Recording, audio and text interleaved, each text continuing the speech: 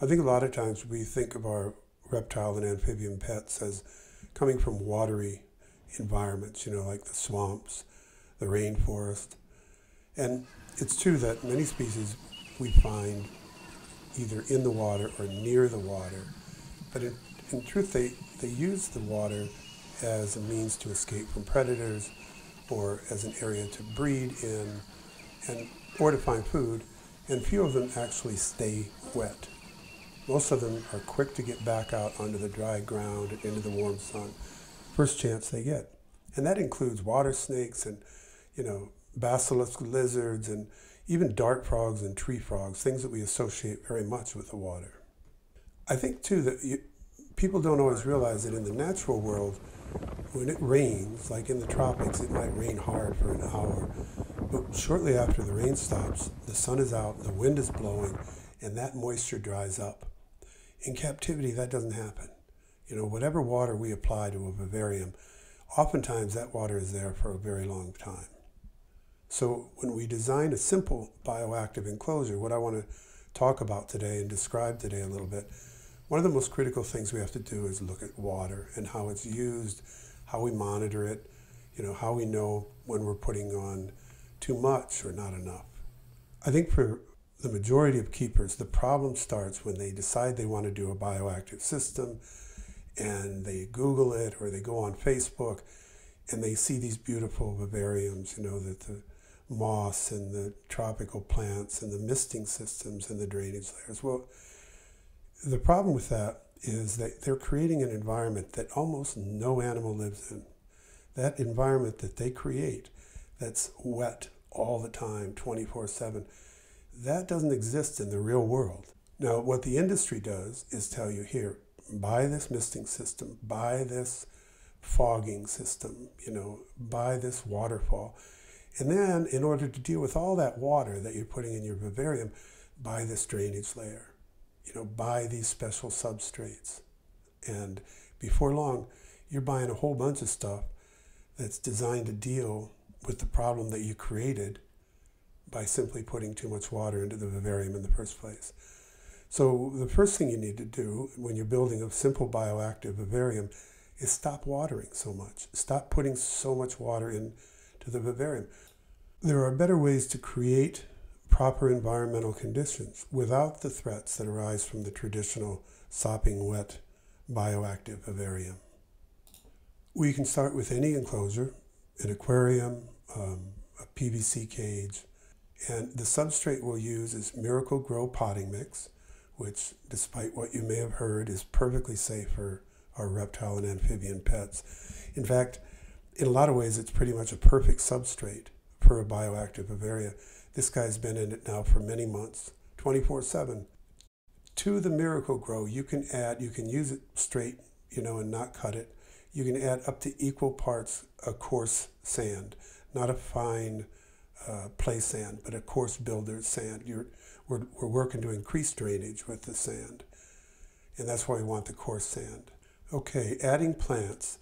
You get home from the greenhouse or whatever, you can check them out, see if they have aphids on them or spider mites under the leaves. And also, some folks are concerned about pesticides being sprayed on the leaves. All you have to do is just, with a big bowl of warm soapy water, just rinse the foliage off. Turn it upside down, rinse it off, then rinse it real well in clean water, and it's good to go. You don't need to quarantine plants. You don't need to wash the roots or anything like that. Fresh water, on the other hand, is critically important. I use aquarium gravel to ramp, make little ramps in the water bowl so that the certain like dart frogs can get in and out more easily. I also tend to use one bowl inside the other so that you can remove one for cleaning. And between the substrate and the animal, I will use a layer of gravel for any of my non-burrowing reptiles or amphibians. You can use pea gravel that you can get at the big box stores. It's really cheap. You can use aquarium gravel. It's 20 times more expensive. But what it's doing is it's separating your animals from the substrate, because even slightly damp substrate can cause infections in reptiles and amphibians. So we need that barrier. Then below the gravel, we need to make sure that the substrate itself is charged with water.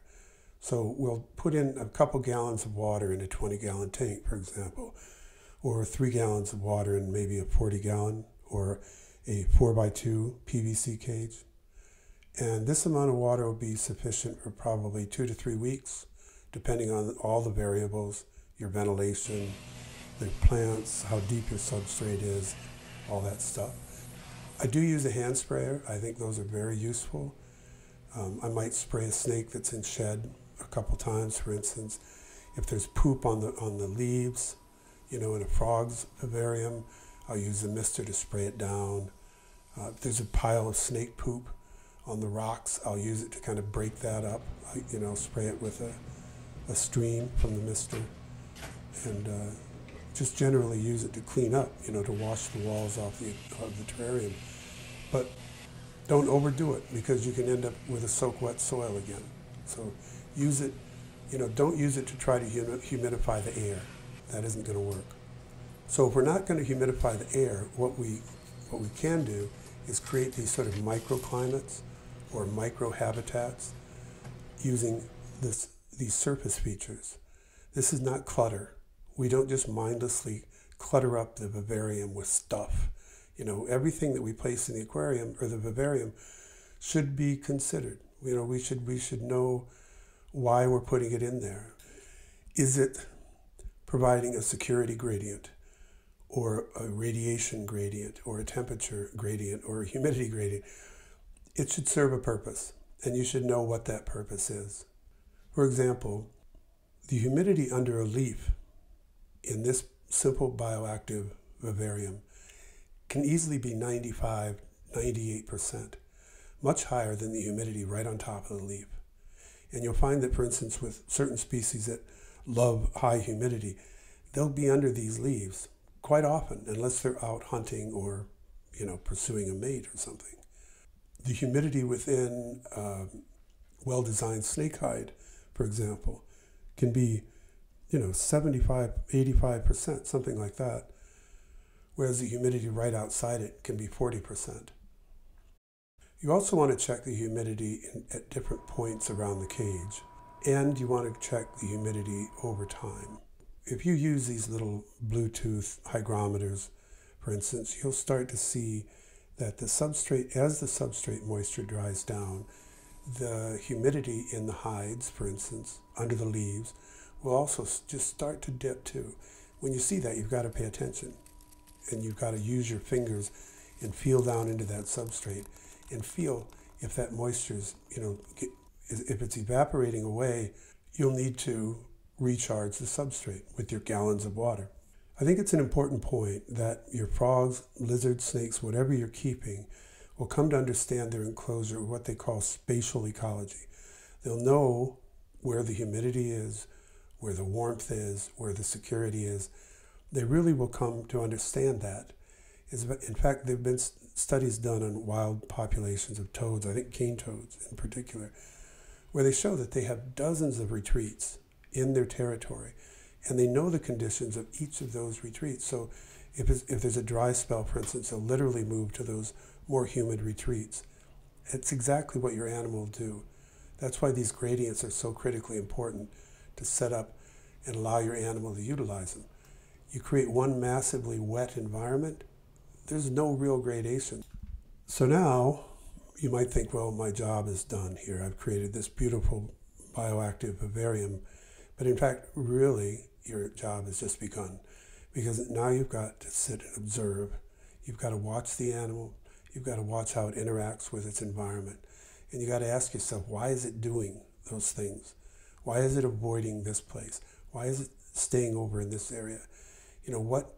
What is it doing in response to the home that you've created for it? And you need to adjust things, right? If it's staying away from something, is it too hot? Is it too dry? You've got to play around with these parameters and see what that animal can teach you. That's how we get better as keepers, by learning from the animals that we keep.